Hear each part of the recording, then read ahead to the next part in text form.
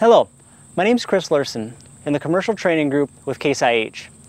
Today we want to talk about and instruct you on how to properly calibrate the Precision Disc 500T metering system.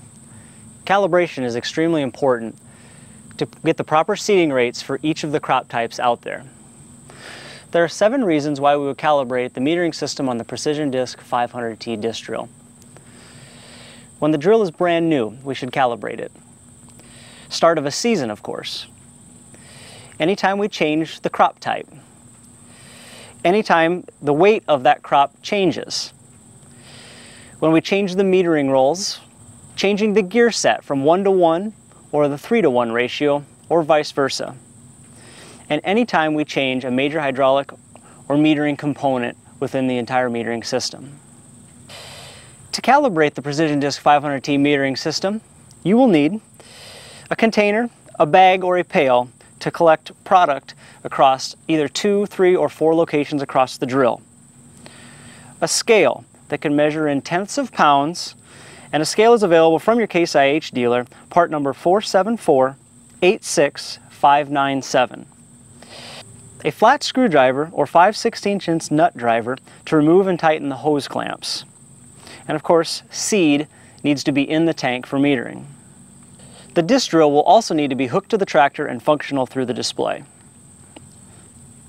Here are the steps to calibrate the Precision Disc 500T. First, on the display, choose the back button, the cal button, and you will come to the very first meter cal screen. This screen shows the current calibration number and if the calibration has been run before and when.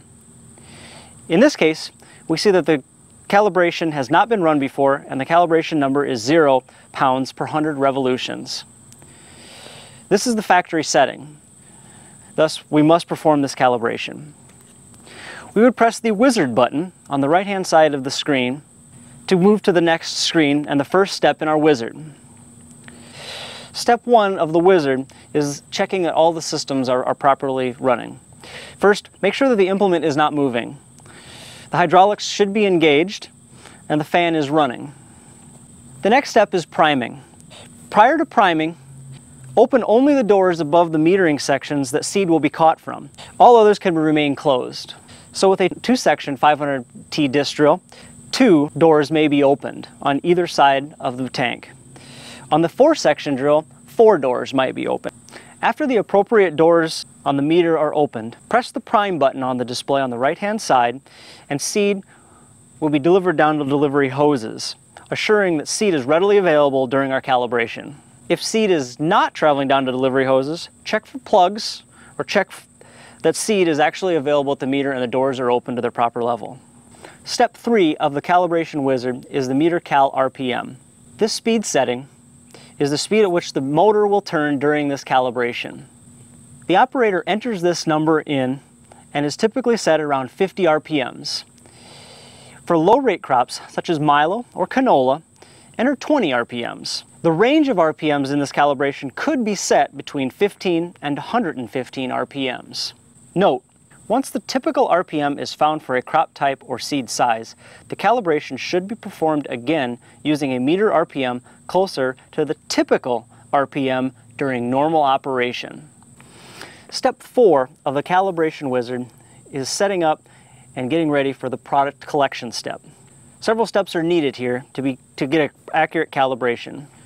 First, we should weigh each of the collection bags prior to collecting seed. Second, disconnect either the primary hose from the Y-splitter or both secondary hoses, or adjust the Y-splitter so that all the product from one meter section or primary run is directed into the collection bag, like seen here in our example. All of the product from both hoses or one primary must be collected into one bag at one time. Across the drill, we would place this bag at individual rows. Prior to our priming step, we had open doors. Placing a bag at each one of those locations will assure an accurate calibration. After the hose has been removed, place the hose into the collection bag and place the bag in a secure location on the drill. Note, be careful not to seal over the end of the hose, or plugging may occur or no flow of seed. Again, make sure that the bag is empty prior to any calibration steps. Step 5 of the calibration wizard is actually collecting the product. There are two methods of collecting product, depending on the drill configuration. If the drill does not have a calibration switch, we would use the driving calibration, where the operator, once at this step, would drive above 3 miles per hour, and the meter would begin to turn at the RPM set in earlier steps. The second of the two calibration options is a calibration switch. This kit is available from your Case IH dealer. It includes a switch and shields that cover the rear drive components around the metering rollers. If a calibration switch is installed on the drill, assure that the shields are installed, then press and hold the switch, and the meters will begin to turn and product will be metered. On the display, targets will begin to be counted.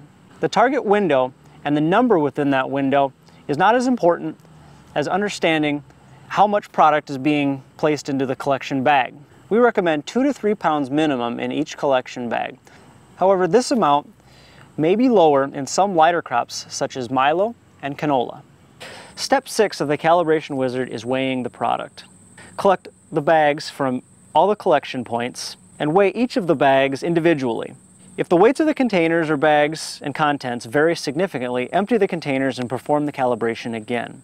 The operator can add all of the product weights together and enter that total weight in the display, or dump all of the contents together and weigh the entire sample. Once the sample is weighed, enter that number in tenths of pounds in the display. Note, make sure you've calculated in tenths of a pound, not ounces. The 7th step of the calibration wizard is entering the number of Y-splitters or primary runs that we collected product from. In this case, in our example, we collected from 4 primary runs. So we would enter 4 in this case. After pressing the next button, the operator will see that the calibration has been completed. Pressing the button in the top right-hand corner of the display, or the back arrow, will take them to the screen that will show the calibration number. Record this number in a safe place, and repeat the calibration and compare those values. The values should be similar. If they vary greatly, continue to repeat the calibration until a constant calibration number is achieved. Once a consistent calibration number has been found, this number can be recorded if there is a chance that the seed size, the crop type, the meter roller type, and meter drive ratio combination will be used again. Also note, if more than one drill is calibrated, this calibration number for this particular drill is only valid for the configuration of the drill this calibration was performed on. Do not reuse this calibration number on differing drill configurations. Example, if this calibration was performed on a 30-foot 7.5 inch drill, this calibration is not valid for a 40-foot 7.5 inch drill. The calibration should be rerun for each of the drill configurations. This concludes the calibration process for the Precision Disc Drill 500T seed metering system. For more information, see the productivity guide available at caseih.com or from your local dealer. We hope you found this informational. Case IH is striving to help customers be ready for this next seeding season and into the future. Thank you.